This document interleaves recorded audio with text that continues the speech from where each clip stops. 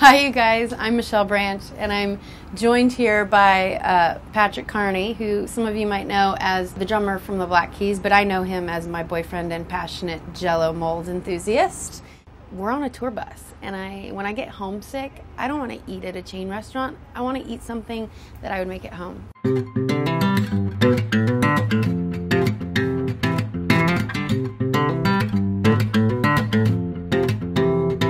Okay, so we're gonna do some lamb satay.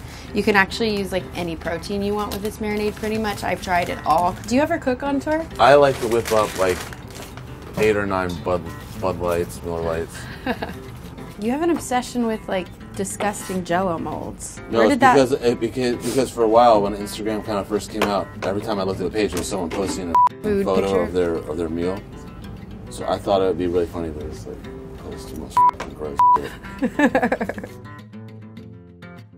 I remember when I first started touring dingy little clubs and you'd get a buyout from the venue and like end up eating pizza every night. And it wasn't until I went on tour with the Dixie Chicks where I was opening up for them. They had their own caterers on the road, and I showed up to catering and there was like crab legs and lobster, and we were like, what the hell? Like, who eats like this on tour? It was insane. That's when I started to notice that what everyone was eating totally affected the mood of everybody on tour.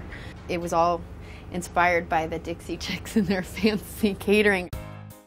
This meal is a meal that was often made in my house for birthdays or when all of my family would get together.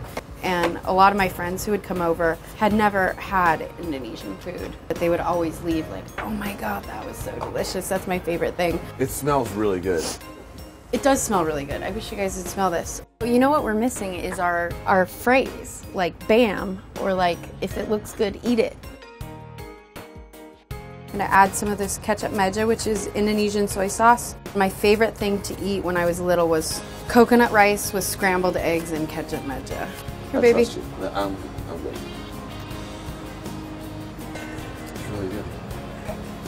Are you lying? No, it's really good.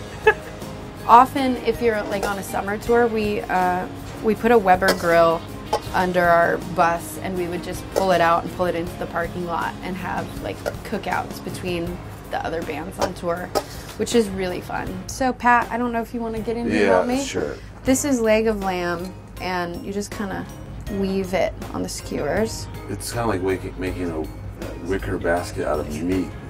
It is kind of like making a wicker basket out of meat. You know, lamb's great to serve with bar mitzvahs. You're supposed to only turn them once. Well, you see, I'm not thinking I know how to do this better than you. It's that it's the one thing I like to do. I just stole the. You want to tell them that? No, by all means. All right, so we're gonna plate this. The meat has rested. Everything's looking and tasting delicious. Want some sake? Yeah, well, I have to serve it for you. I'll serve it for you. It's bad luck if you serve yourself the first glass of sake, I've been told. Kanpai. Kanpai. Zoinks. Delicious. That is good.